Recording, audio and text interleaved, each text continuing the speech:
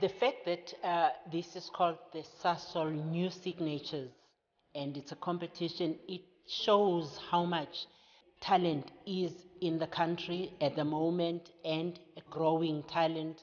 I take away the fact that these young people who are participating in this competition, a lot of them will hopefully become major artists in future.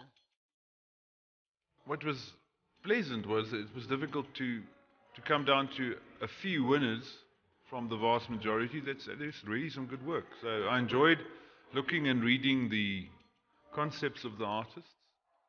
No, it was a good experience.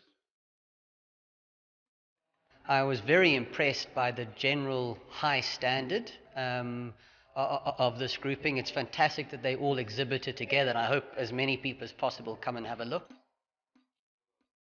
We definitely saw quite an increase in works dealing with a variety of social aspects. And I think that is actually really very much a reflection of what's going on in our society at the moment. Artists are actually sharing a lot of stories, their own stories. Some of the stories very difficult to look at and to experience.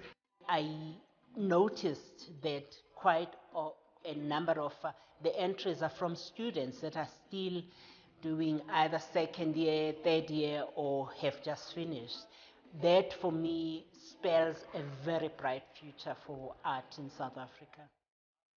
So something of this stature, of this scale, the effort that went in, as I understand there was something like 800 artworks that had to be filtered through to come to the winners today. It's an enormous logistical exercise, and it must be very costly.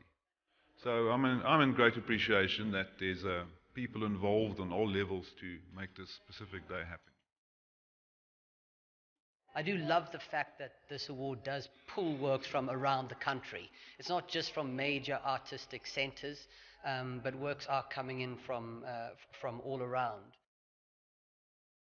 To have a multiplicity of perspectives and viewpoints when looking for the winning artwork, and certainly that enriched the judging process today, and I'm really happy with the overall outcome, and the winner and runner-up and those that are part of the merit awards are certainly deserving based on a very rigorous judging process. The judges were quite strict when we walked through the exhibition. It's a beautifully curated exhibition here as well. So I'd like to acknowledge the curators of the Pretoria Art Museum for the amazing work that they've done.